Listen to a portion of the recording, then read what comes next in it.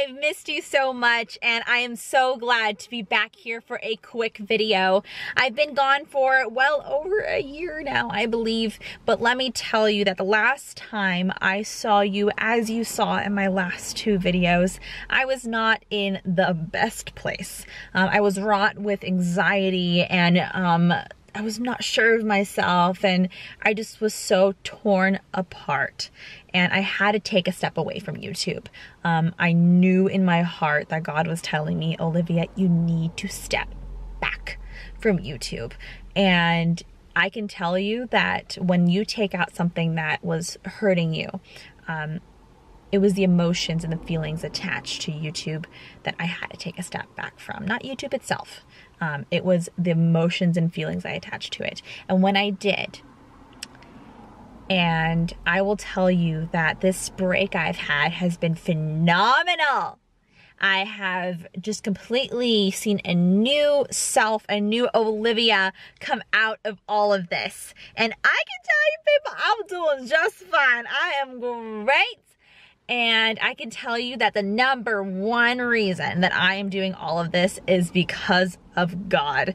God is so good, and He has taught me so much about what happens when I rely on Him and not go chase after things that are shallow and empty. As you saw in my last video I posted a while ago, was how I was so broken down by the numbers and just everything that goes into YouTube. And I have learned a hard lesson that when you chase after things that are just not worth it, not something that is going to matter when you get to heaven, everything like that, it will wreck you. And it wrecked me. So I can tell you that chasing after earthly things is a waste of time, but I'm a full believer that everything God does is purposeful, and I have learned so much from this experience, and I'm rejuvenated and fuller and happier, and most importantly, I have grown so strong in my faith, and I've become so closer to God as a result of this, had more time to just read His Word in the Bible and pray and come closer to Him and spend time working on myself, forgiving myself, and working on other things that really do matter. So I just want to let you know that God is good and that all is well. All is well, my friends. And since we are in quite an interesting time right now, I want to leave you all with something that God has just completely blessed me with that has really helped me through all of this.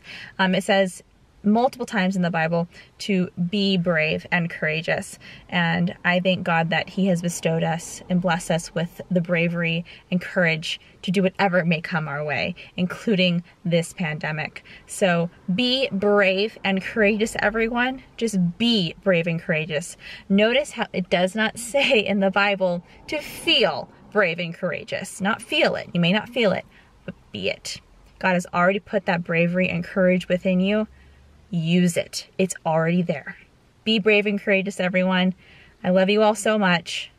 Thank you, and God bless.